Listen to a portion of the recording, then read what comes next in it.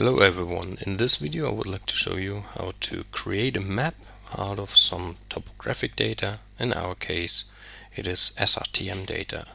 If you're curious where this data comes from, there's an article on digitalgeography.com how to get those data and how to visualize this data using quantum GIS. So how to get started with that? So first of all we need the map composer. So go into File, New Print Composer, or the Print Composer. There's a new window going on, and as you can see it is blank, and you have a small set of tools. The Print Composer or the Map Composer is very limited. I have to say that in advance, you will see it later on. Then you have something like a command history, the tab for composition, so what is the whole working area about, and some item properties. As there are no items at the moment, there are no properties, of course. So we will have a size of A4, I like this, and the orientation I will change that to be in portrait, and print as raster.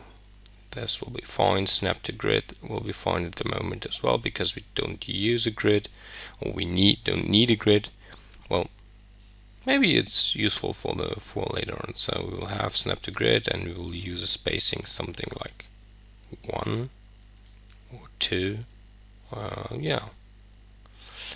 Okay, and let's say 4. And now, how to get the data into the map at the first try. There's this button here which says add a new map. We'll do that right out of the project. Add map, like this. Here we are. So this is the data coming from the other map. So if you would see it here, this is the same data. Okay, let's go back to our quantum GIS. So this is now the map itself. You can have a look in the item properties, especially the scale will be important. As you can see, you have this move item content, which will which makes you possible, which allows you to pan the map, but you cannot zoom in or zoom out with that tool. So therefore you have the scale here. Change this maybe to 150,000. Oh, that was a little bit too detailed. So this will be an area we would like to, or I would like to map at the moment. And there are some tabs here for the extent, for the grid, and of course we would like to show a grid because the user needs to be aware where he's looking at. And we will set the grid to be or to have a spacing of 50,000 meters. And I don't like the solid style, so I'll change this to cross, and not to be so visible, I will make this a little bit gray. Just press on OK. There we are. There are these tiny crosses. You can hardly see them. And the annotation should be outside the frame. That's good. There's the annotation. So we have a list of coordinates here. And as you can see, there's 500 or 520 kilometers from the next western. Oh no, this is 52,000. No, this is 5,200 kilometers from the equator. So these are units we don't need. So we don't need that time, this precision. And we will set the distance from the map frame a little bit heavier, so it's not so dense to the map itself.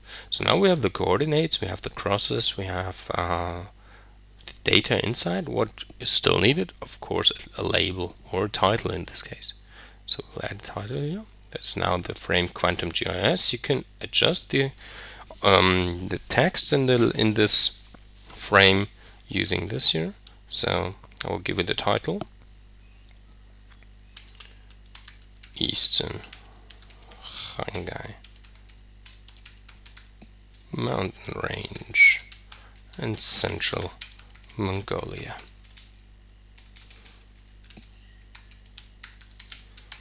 Okay, here we go. Qinghai should be with uppercase letter. And as you can see, it's very small as a title, so change the font to be a little bit bigger. And I'll just stick to bold. Okay, here we are. Adjust the title here, so it is directly above our map. Change the map to be shown here to the right as well. Title will be a little bit left and right. Okay, so there's a title, we have the map here at the moment, and this is it for the moment. I will change to a second video and show you how to add a label, the scale bar, and some text elements which will describe the map itself. Thank you very much for watching, take care and goodbye.